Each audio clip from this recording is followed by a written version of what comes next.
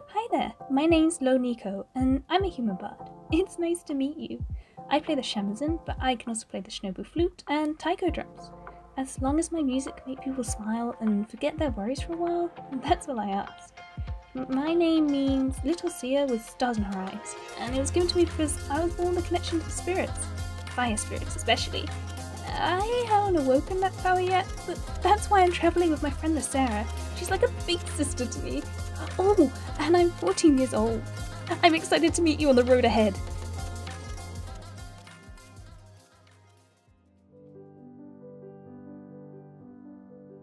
Hello everyone, my name is Pymera. I am a Tabaxi and a librarian, and I guess kind of an amateur archaeologist as well. I enjoy learning about all of the things that Trileo has to offer us. That's how I found my new friends. I enjoy learning about the world, and they have so much to teach me.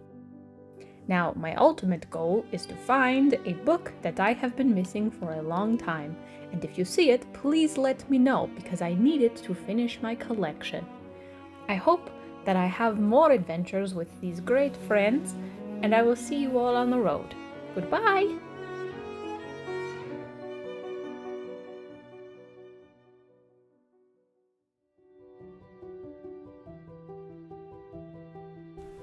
Hello there, let me introduce myself. I'm Lasera-Sho and I'm a Paladin in training at the Kyokai Temple. My duty is to protect Lo Nico and accompany her on her travels. We're going on a road trip. I can't wait. This is gonna be so fun. I'm so excited. I mean, I am eager to go on this road trip. This shall be a fortunate learning experience. Yes. I'll be sharing this experience with you.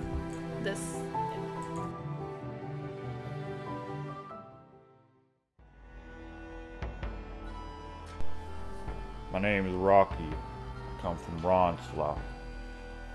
I grew up there after my parents and I were banished because of who I am. I come back now to, well, save my family's name and train.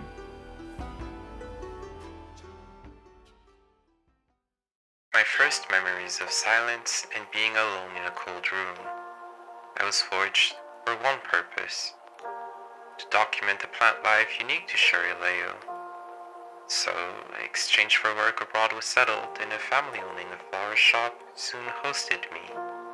As part of the research done in their gardens, we worked on domestically growing, magical gem-producing wildflowers. After some time, we made a very promising preliminary success, until everything was lost. That fateful night, our home and gardens were raided. I still remember how the earth shattered, as did my heart, while each member of my family fell. In the aftermath, days and night faded into each other, and I felt the life of the garden slowly reach inside of me and tear at the broken shambles of my body, slowly turning it all back to earth.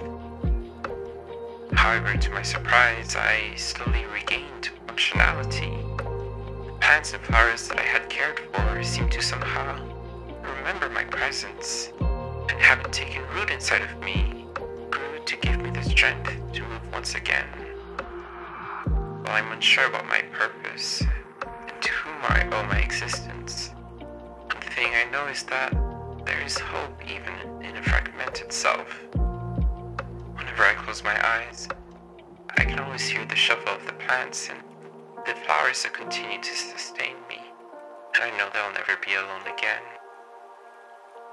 Truly, there's something magical about life.